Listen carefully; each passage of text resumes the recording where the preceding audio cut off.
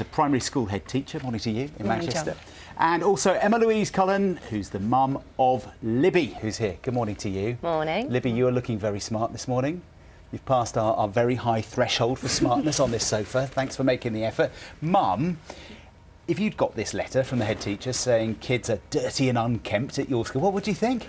A bit insulted, I think. Insulted, yeah? Yeah, I think so. I think if she's got problems with particular children, I think maybe she should be... If perhaps then affecting learning, is it not justified in some way?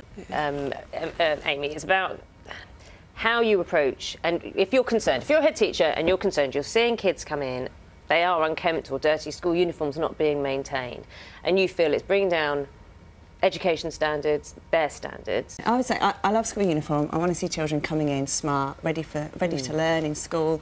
But I would want to be working with partnership in parents, and the way that we would tackle it at my school would be to work with those parents on more of an individual basis, to be asking questions. Do you need some support? Is there an issue at home while you're not getting your children into school, rather than coming in with a more harder line? But as a head teacher, have you ever been tempted? You see maybe some kids coming in and they don't look... I would have a chat with the parents, I think, John, definitely, and I would be wanting to sit down and work out, because sometimes it's the child that's being defiant and not wearing their uniform. Sometimes it's the parents not being organised and stuff, but I think it's important to have that conversation, because if we as a school are setting that standard, it's our job to work with the parents to help them meet that. I guess it's the language that's used in this letter, isn't it? It's words like dirty and unkempt, which I think have made people...